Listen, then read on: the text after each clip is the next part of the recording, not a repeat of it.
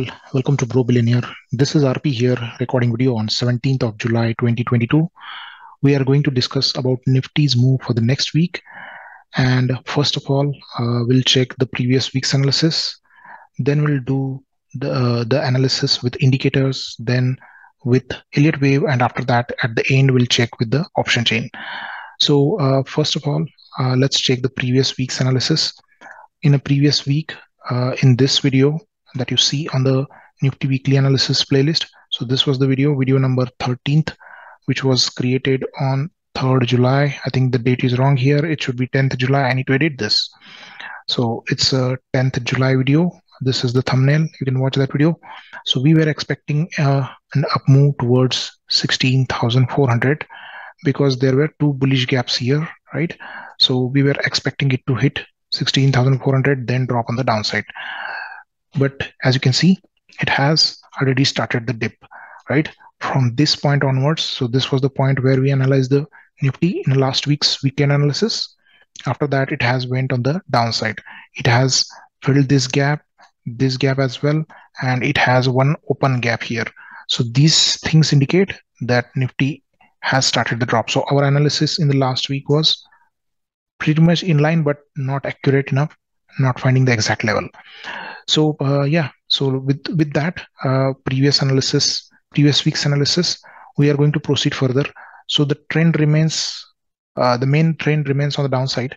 Temporary pullback has ended as a B wave, and we should have started the wave C going on the downside. So this previous low of 15,183 should be broken now. That's what our analysis says. So let's check one of the quotes that is related to our today's analysis. So trading effectively is about assessing the probabilities and not certainties. Means you have to find the most probable cases and not the certainties. Means you cannot say 100% this will happen. Okay, so that's what we have been saying since beginning. There is no exact 100% level or a zone which you can forecast and then you can say that it will drop or it will rise. So you have to check the possibilities, check the probabilities, and not the exact levels and exact area from where you can go long or go short. Okay, so 100% finding is very, very tough job. So that's what our quote is for today. And for this week, you can say that we need to find the number of probabilities and don't consider that 100% this will happen.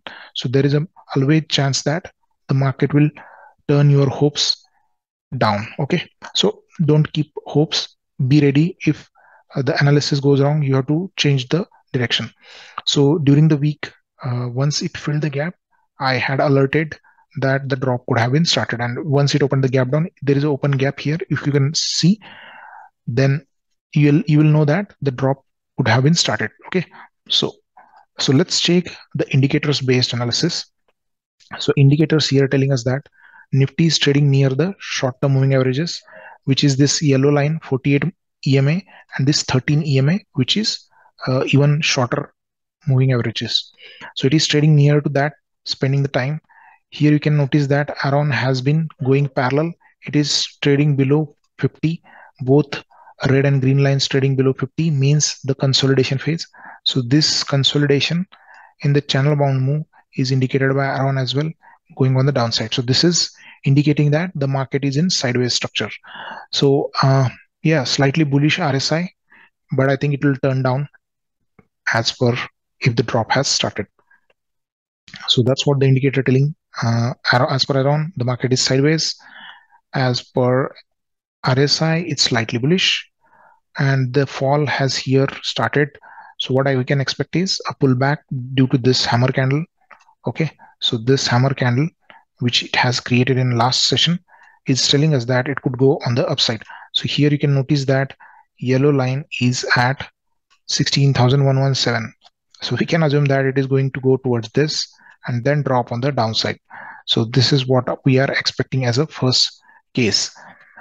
Only we have to not turn bullish, but we have to wait for one more high.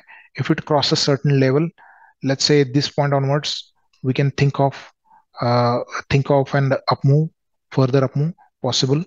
In that case, we have to look for, okay, so let's say from this point onwards, okay, so this is the resistance that I would say that we need to wait for. If this is broken going on the upside, we can assume that it would go further upside towards 16,400, because that is the major resistance touching many lines that we discussed in the last video.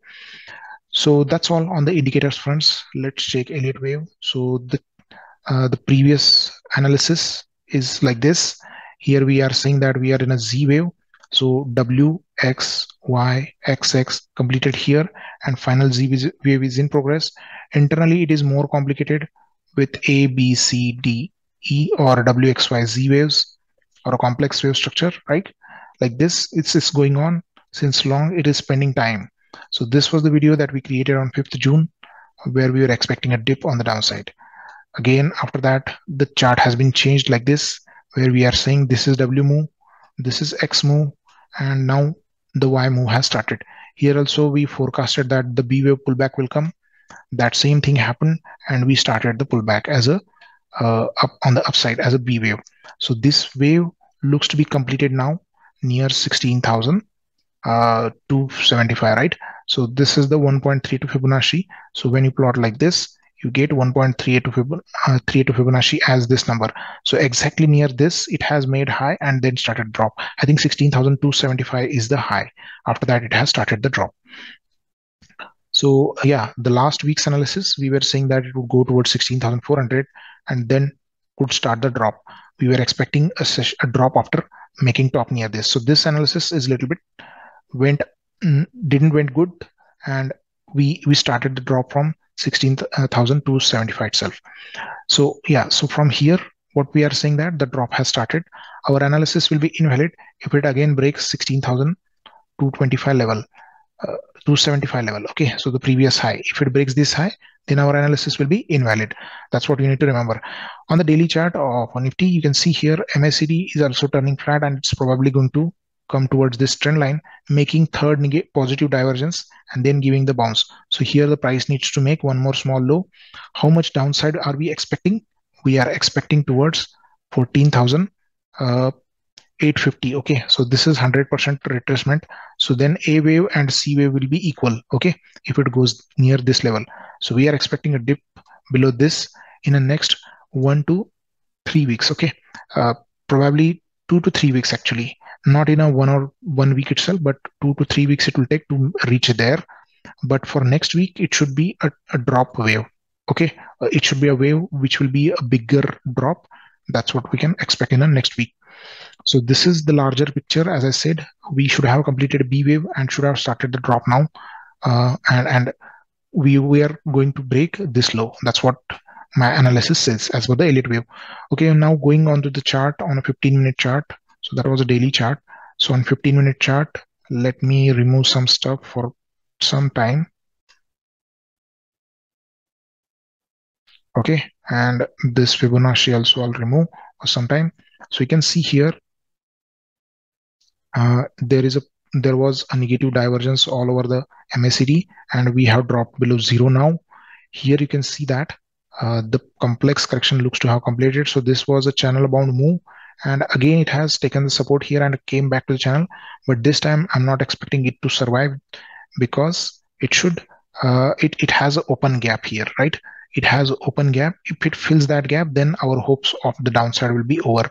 So the next week, in the next 1 or 2 sessions, we are expecting a pullback and then should start the drop. So break of this B again will tell us that the drop has started. So one can wait for a break of this low. What is this low? 15,927. So break of this will confirm the drop. Otherwise, it will be very risky projecting the top of C wave, and we should not project the top of C wave. Once it starts the drop, we have to wait for break of 15,927. So this is how it's looking in the terms of Elliott wave. And yeah, targets we can get for the upside like this.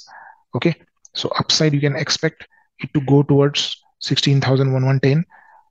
Fortunately, this is the level which we expected in a 48 EMA as well. It was coming at 16,117. So C wave can only go 100% or even 1.600. It can go up to 1.600, but this will be a better case to confirm the bearish bias, because from here, if it starts the drop and breaks this, then we will have one empty gap. Okay, so we will have one empty gap. So gap didn't get filled. That is the signal for us that the strength is remaining for the bears. Okay, the bears are keeping the strength. It didn't allow bulls to fill this gap. If the gap gets filled, then that means the bulls still can break through and go towards 16,400. So do watch for these levels, 16,110 or 118 max. I'm not expecting entirely to cover 1.61 Fibonacci as a C wave. So internally now, let's check what is happening and let's understand what will happen in the next one session. So here, when I plot channel like this from these two lines, so wave C, ABC would sustain in this channel itself. It shouldn't break this channel. Otherwise, we'll have something trouble, or our analysis could be wrong in that case. Okay, so here we have to count the waves, 1, 2, probably it's already in third wave, and it will go like this and then hit this level. So this is how we can expect Nifty to move for next session. Okay, so some consolidation, it'll spend some time, let's say 1 hour, maybe 1 hour to 2 hour it can spend. It can make top near this or even higher up to 16,180 and then could start the drop. So anywhere between 110 okay, 16,110 to this, it should make C wave and then start the drop. You can even use this low if you are aggressive. Then you can use this swing low. If it breaks that, we can consider that drop has started, but it will be best to wait for break of B wave. Otherwise, it will be highly risky move for the intraday trading perspective.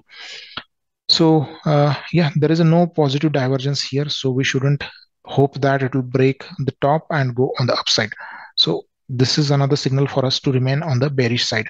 So this is the level that we are expecting. It should drop from there. Let's go and quickly check the option chain. Option chain here tells us that there was huge put writing on most of the strikes, because at the end Nifty became bullish. Okay, it went very rapidly on the upside.